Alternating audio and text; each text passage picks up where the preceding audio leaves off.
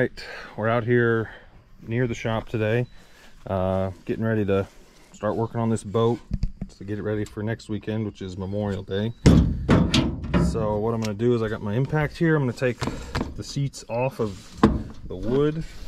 I'm going to get more rivets. I'm going to re-rivet the piano hinge that broke off, and I'm just going to do away with these seats, and I'm going to have some sort of backrest put in, kind of like the other boat is, where we'll just have a bottom and a back. So then we won't be putting all of our force into the front of this flimsy aluminum, which got bent pretty good whenever the seat came off.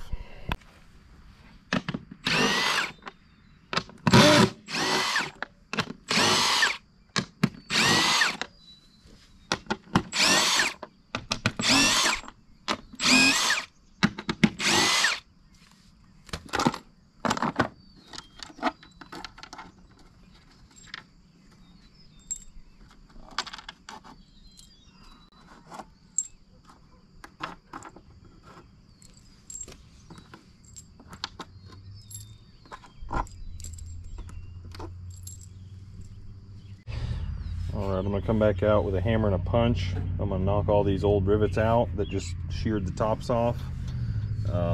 Maybe tap this down, push that, because that's kind of bent back right now.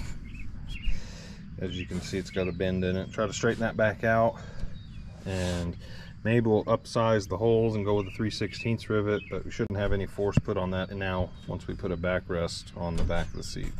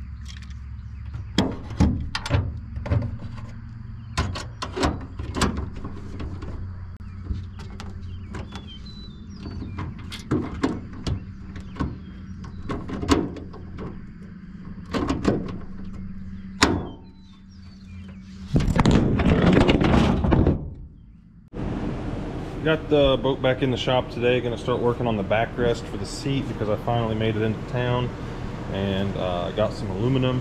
Got some angle here, 1.5 by 1 inch. Probably overkill, but that's okay.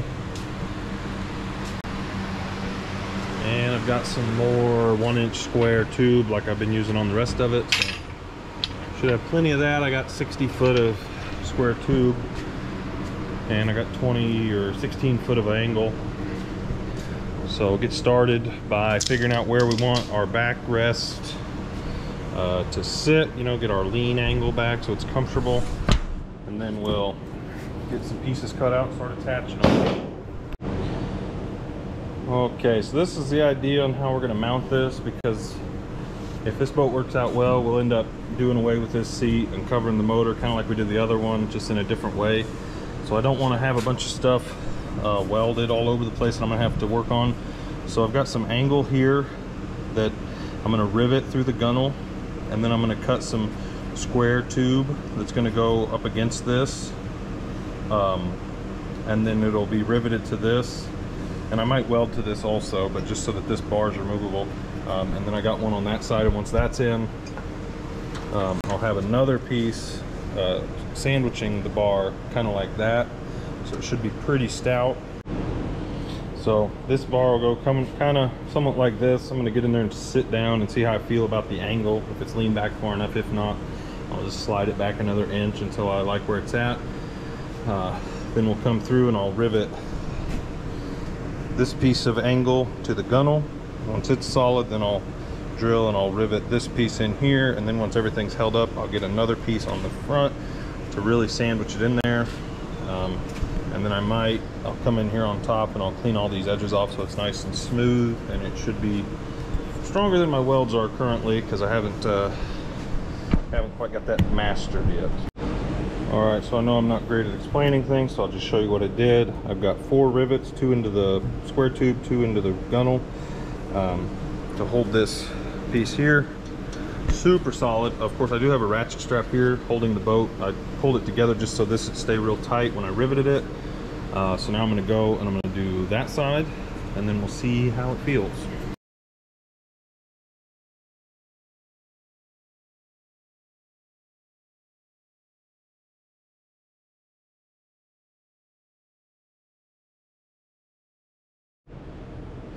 Okay, got this side riveted on. Some of these rivets are breaking off kind of far out, so I'll come back and cut those off so they're not sharp. Got one sticking way out down there, but it seems to be attached. So now I'm going to go let this ratchet strap off, and if everything holds, the boat shouldn't spread out any.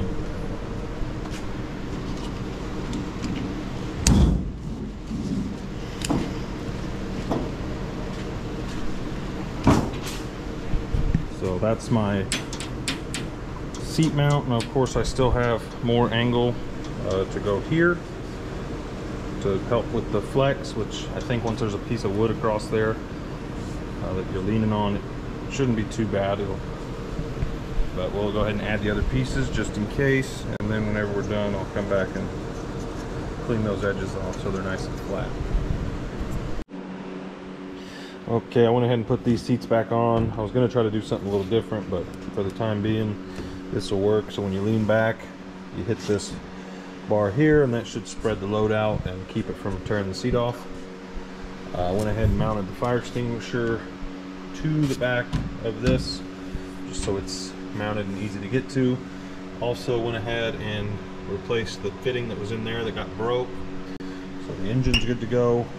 Now I'm going to start working on bilge pumps and drain plugs so that the glue will have time to dry before we go to the water. I've got a bilge pump to go on either side of the jet ski hull, and a drain plug to go on either side also, because water won't drain from just one side because it won't go across the hull. Got the bilge pump sitting kind of where it's going to go. I don't have any hose for it yet, but I do have this. I had that fitting for it. It's just a 90-degree fitting. I'm going to tuck it right up in there like that, so then I can have a piece of hose tucked right up against the side of the boat. Should look pretty nice. So now I just got to drill a 1-inch hole right in there somewhere. Okay, I got one of the bilge pumps routed on here. I didn't pay attention when I ordered these. These have a 1-inch outlet, so I had to stretch the hose out for my 3/4 inch through hole fitting. I've got the bottom of it sitting down here. I'm just gonna glue that to the floor of the boat because I don't want to put screws through the boat to hold that in. It worked on the other boat, so it should work on this one. The drain plugs have been lost. Not sure where they went, but they're not going in because I don't have them. So I'm gonna just get these put in, get the vacuum bilge pumps put in, which I bought. I don't know if I showed them. That's these ones right here. These came out of an older jet ski. I'm just gonna put these ends on the end of my hoses, and I'm gonna tuck them away down here in these bottom corners, kind of where this hose is at, so that anytime the engine is running, it'll be sucking any water that's back there out of the back of the boat. Those worked decent how they were, but this one will probably work better because this is what I also have in the other boat. So we'll get those mounted, and then get the other side bilge pump put in the same spot as that one, so it'll sit about there. Run our hose up to the fitting, and then when we're gluing the bottoms in, I'll also put a little bit of 3M on the back side of this fitting just so that it doesn't leak any. Not that it should matter being that high up on the back of the boat. Okay, got all this stuff setting up. Got my glue on there. Those are glued down, waiting on those to set up before I mount the bilge pumps to them. While that's waiting, I'm doing the wiring up here. I went ahead and I got the kill switch mounted so the lanyard can go on there. That way if I fall off again, maybe if I'm wearing the lanyard, it will at least shut the boat off. And then inside the seat, I'm still working on the rest of it. The trim, which is these two buttons here, it's not working currently, so I'm not sure why. It doesn't show up on my gauge, but this is the start button, and there's not really a good way to mount it. So I went to the store and I bought this push button start button. I know it's not a waterproof switch, but it's only temporary, just so I can have all the buttons where I can get to them. And I also bought another switch, just a regular on-off switch, and that is going to be running the bilge pumps in the back of the boat, and then some spade connectors and some wire loom. Try to keep it looking halfway decent. So yeah, we're going to get started. I'm going to cut the end off of this one, which is the start-stop button, put the momentary switch on there, and then we'll have a start button that I can drill a hole here, and I can just reach down and start or shut off the boat. Okay, the glue is set up on the bilge pumps, so I got those sitting in there. They're pretty solid. I went ahead and wired the bilge pumps together, so I've just spliced into the wires for this bilge pump, and they're going to run to the front. I've got this wire which will run the float switches because these are automatic, and then this other brown wire here with the white stripe, it will go to a switch so I can turn them on manually if I need to. But I know in the other boat I hardly ever turned them on. I just let the float switches do their thing. And yeah, so we'll get this wire that's running across the back, I'll put that in a loom, and then I'll lengthen these wires, run it up under the seat, and I've got another switch that I'll mount right next to this one. That'll just be a switch to turn the bilge pumps on manually. Got my switch mounted for my bilge pumps, so that turns the bilge pumps on. Wiring's all tucked in a loom, goes under the seat, and then of course these are automatic, so if the water rises they come on their own. So got that done. Now I'm going to start working on this front part, getting some aluminum cut. I'm going to run a brace across here, and then one on either side of the filler neck, so I can cut the filler neck down, and then when I cover this there will be a little door to put gas in it, so that's just not sticking up. So we'll get those braces put in, probably put one in here also to brace this up, and then we're going to run two uprights, one on either side of the gas tank, to solid that bar up a little bit. Got my first brace put in, got my angle riveted into the corners.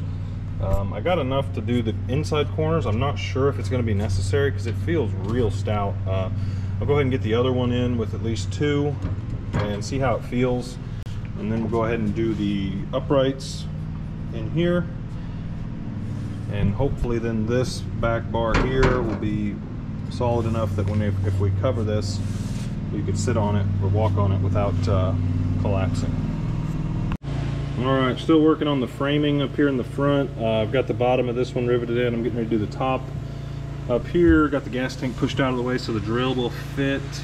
I went ahead and got the top pretty much done. I think I'm going to run one more support here. It'll be around that gas filler that'll get cut off.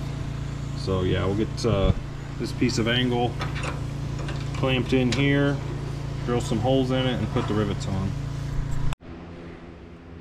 Okay, I got all the bracing done on the boat. I have these little dummy pieces here so that the wood can come out far enough to cover the gas tank when we do our upright piece here.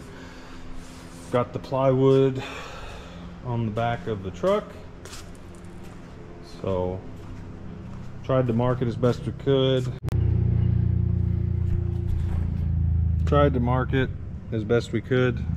can't really see it, but I'm gonna cut this off with the Sawzall, and then we will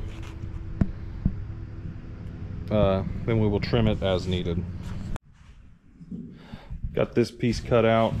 It's not screwed down right now. I'm getting ready to take it off so I can try to mark out where the gas filler is going to go, and if I can get the hose short enough, I'm going to leave it beneath this and there will be a little door that flips up here. Keep this nice and flat in case you're walking on it, you don't trip on the gas cap.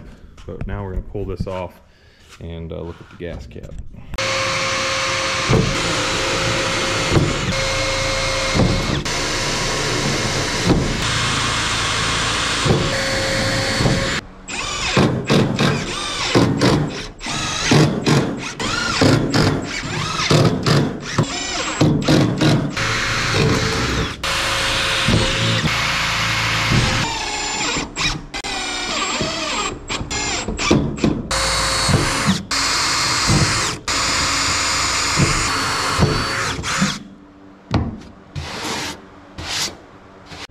Got the top of the deck screwed down. I went ahead and cut out this square piece in the middle because I wanted to do this in 3 parts, so that I got these 2 on the sides. They're going to go like that, and then there's going to be a hinge so they'll open. That way I can put my life jackets and stuff in there. I've got some little cabinet latches that I'm going to try to screw in down here to hold the door shut, and then I'll just do what I did on the gas door, which is drill a hole big enough to get my finger in, so I can open and close it. This one doesn't have a latch on it because with it hinged that way, it should never fly open. So I'm going to try to get these hinges screwed onto these, and then figure out how the latches are going to go in. Alright, I got these done. I didn't record it because I was kind of like just laying in the floor here and I didn't have a lot of room. So got my little cabinet latches. I went in and put my life jackets in there. This side here is empty. So that's the front deck finished for now. I might end up putting another hatch up in the front where I can put like an anchor or something. But for now, this is going to do it. Only thing left before we go back to the water is to remount the gauges, which I can't put them over here now because this opens. So they're going to have to be put in the middle, which means I'm going to have to do what I didn't want to do and cut all these wires. There's only 4 of them, but I'm going to have to cut those, lengthen them. I'll run them up behind this piece here, and then probably for now I'll just screw this bracket that I already have. I'll just screw it on just like that so I can see my gauges. Eventually I'll probably take the middle piece back out. I'll cut a hole that the gauges will sit down in there flat, and then hold them in that way so they look a little cleaner. But for now it'll work to just put them just like that. Okay, got the front deck pretty much finished up for now. Eventually I'll come back and paint this. Probably put a bead of caulking around the edge just to fill this gap in. All the doors work. Got our gas door. Got my life jackets in this side. I don't have anything in that side. I might put my little tackle box or something in there. But that's going to do it for this video. In the next video, we'll probably have this thing out on the water again, trying it out. Seeing if our seat brace is enough to keep us in the upright position. But make sure you like and subscribe, and we'll see you in the next one.